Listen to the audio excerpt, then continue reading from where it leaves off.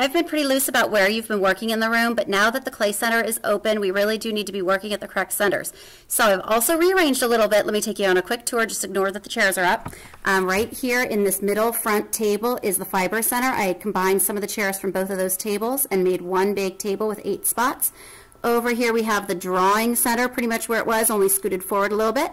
In the back, tilted sideways, we have our Painting Center. So if you're painting, you need to be back there. And over here, as of today, is our Sculpture Center, and it's opening with clay today. Information for the Clay Center or the Sculpture Center is over here on this bulletin board. And you do have 2 options to choose from, so you're going to choose one of those 2 projects to do. But before I explain the 2 projects, let's talk a little bit about the rules at the Clay Center. Follow all directions when using clay, and make sure you're working on your placemat. This keeps our table clean, also keeps particles out of your clay. Make sure your clay pieces aren't too skinny or too fat. If you make a piece that's really teeny tiny and skinny like this, it's probably going to break before it even makes it into the kiln. If you make a piece of clay that's nice and fat like this, fatter than your thumb, chances are it won't dry out all the way, and that means it's going to explode in the kiln. So make sure you make things a medium size. When I take 2 pieces of clay and attach them together, they will stick together if I just push them together while they're wet, but as soon as this clay dries, there's nothing holding them together and they're going to just fall apart. So to stick clay to clay, we always scratch attach with the 5 S's. What are the 5 S's? I'm glad you asked. We use the 5 S's to scratch attach clay, and the 5 S's are score, slip, score, smush and smooth, score, slip, score, smush and smooth. All right, do it with me. Here we go. Score, slip, score, smush and smooth. Score, slip, score, smush and smooth. One more time. Score, slip, score, smush and smooth. All right, let's see what those scoring is scratching up. So I scratch up both pieces of clay where they're going to touch each other.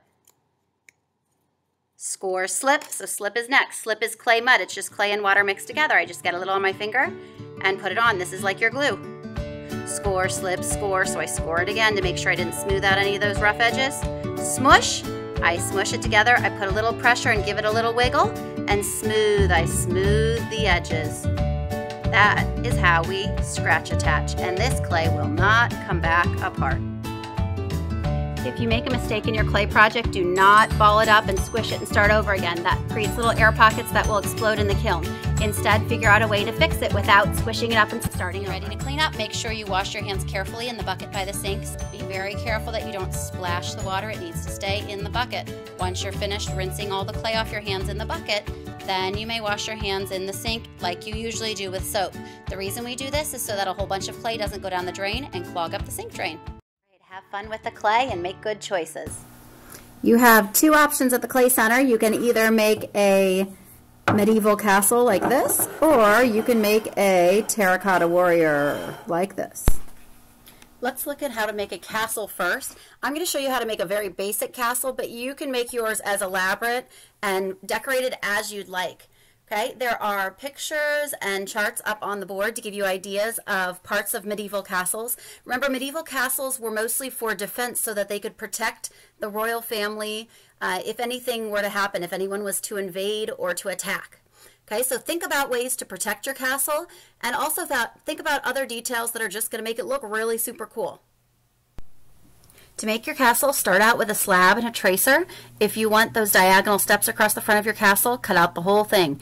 If you don't want the diagonal steps, then leave off that diagonal part that's over on the left-hand side of your tracer.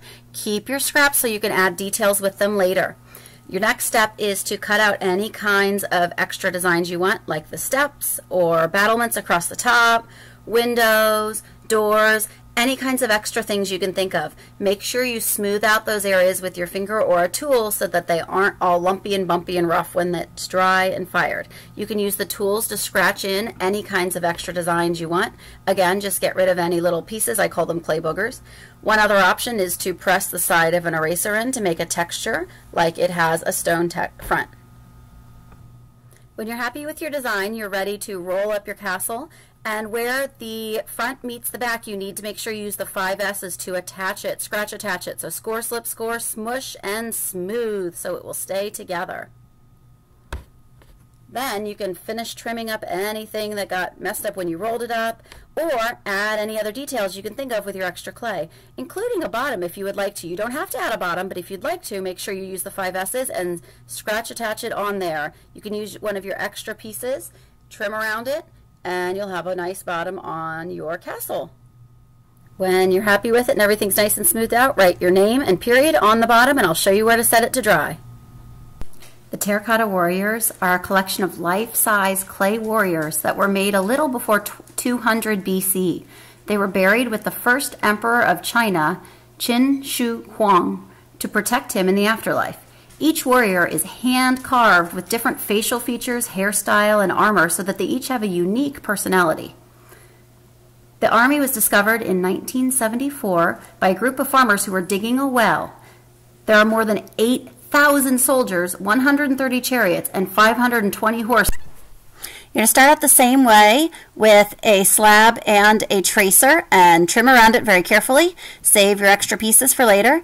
You're going to curve this into a cone shape this time, and do make sure you scratch attach it, score, slip, score, smush and smooth, and you're going to smooth it out on the outside and smooth it out on the inside. That's going to become the body of your warrior. Your next job is to roll a coil, and this is going to be attached across the back to make your warrior's 2 arms. Check the size of it. You don't want super long arms. And then you're going to scratch attach it to the back. When you are smoothing it and smushing it, make sure you don't smush it so thin that the arms are going to fall off. Once you have arms on there, your next job is to make a head. So you're going to take another piece of clay, roll it into a ball, and you're basically making a pinch pot like you probably did in elementary school. You're just turning it and pinching it between your thumb and your 4 fingers. Then I like to squeeze in the bottom to make a chin, squeeze in a little in the middle to make eye sockets and part of a nose, push up on the bottom to make the bottom part of the nose, and you can add details any way you want. Just anytime you add clay to your project, like I'm adding this man bun here, you make sure you scratch attach, and then scratch attach the head to the body. Once the head is attached, add lots of details. Don't forget about armor and hands, anything you can come up with. Be creative. When you're totally done, write your name and period on the bottom, and I'll show you where to put it to dry.